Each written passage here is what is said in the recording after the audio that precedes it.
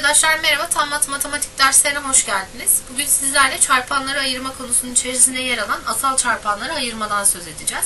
Birinci maddemiz şu şekilde: Px polinomu Qx çarpı Sx şeklinde yazılmışsa, Px'in çarpanlarına ayrılması, Qx ve Sx polinomlarına da Px'in çarpanları yani bölenleri adı verilmektedir.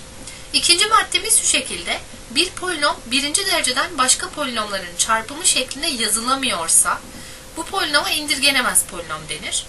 Üçüncü maddemiz de şu şekilde: baş katsayısı 1 olan polinomlar yani monik polinom denir bunlara.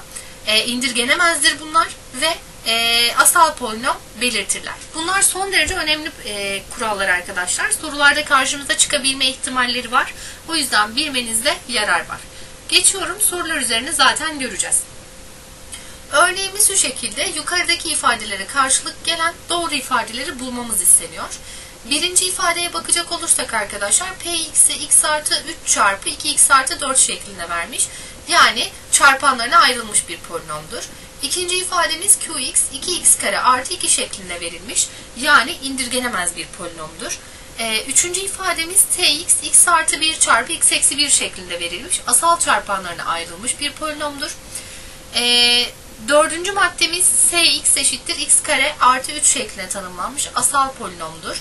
Ve son olarak da Rx'i x kare eksi 2 şeklinde tanımlamış, yani baş katsayısı 1 olan monik polinomdur şeklinde adlandırıyoruz.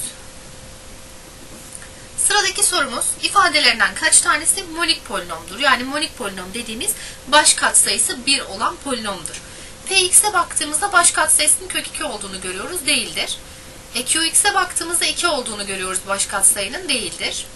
Tx'e geldiğimizde x artı 1 şeklinde verilmiş. En büyük dereceli terimi x, x'in katsayısı da 1 olduğundan baş katsayısı 1'dir. Dolayısıyla monik polinomdur. Kx'e baktığımızda x eksi 1 şeklinde verilmiş. Yine en büyük dereceli terim x'tir ve x'in katsayısı 1 olduğundan baş katsayısı 1 olan monik bir polinom olduğunu söyleyebiliyoruz. Son olarak Sx'e baktığımızda 3 bölü 2'dir x'in katsayısı. Dolayısıyla monik olduğunu söyleyemiyoruz. Verilenlerden sadece 3 ve 4 numaralı olanlar monik polinom belirtir. Yani cevabımız 2'dir. Sıradaki sorumuz: Px a-2x kare artı kök 5 şeklinde bir polinom tanımlanmış. Bu polinom asal bir polinom ise a sayısı kaç olmalıdır şeklinde gelmiş sorumuz. İfadenin asal olabilmesi için arkadaşlar x karenin katsayısının 1'e eşit olması gerekmekte. Dolayısıyla a-2 1'dir ve buradan a'yı 3 olarak elde etmekteyiz. Devam edelim. Qx 2x artı 1 çarpı x kare artı 1 şeklinde tanımlanmış bir polinom. Polinomunun kendisi dışında en az birinci dereceden kaç tane çarpanı vardır? 2 tane çarpanı vardır. Zaten açık bir soru arkadaşlar. En az birinci dereceden dediği için 2 çarpanı olduğunu söyleyebiliyoruz. Sıradaki sorumuz: Px eşittir x kare artı 1 çarpı 3x eksi 1 çarpı 4x küp artı 2 polinomunun kaç çarpanı indirgenemez polinomdur şeklinde gelmiş sorumuz. Arkadaşlar şöyle düşünelim: x kare artı 1 ve 4x küp artı 2 olmalıdır cevabımız. Yani 2 tane ifade sağlanan değeri sağlamakta. Çünkü bu polinomlar birinci dereceden başka polinomların çarpımı şeklinde yazılamıyorlar. Dolayısıyla cevabımız 2'dir.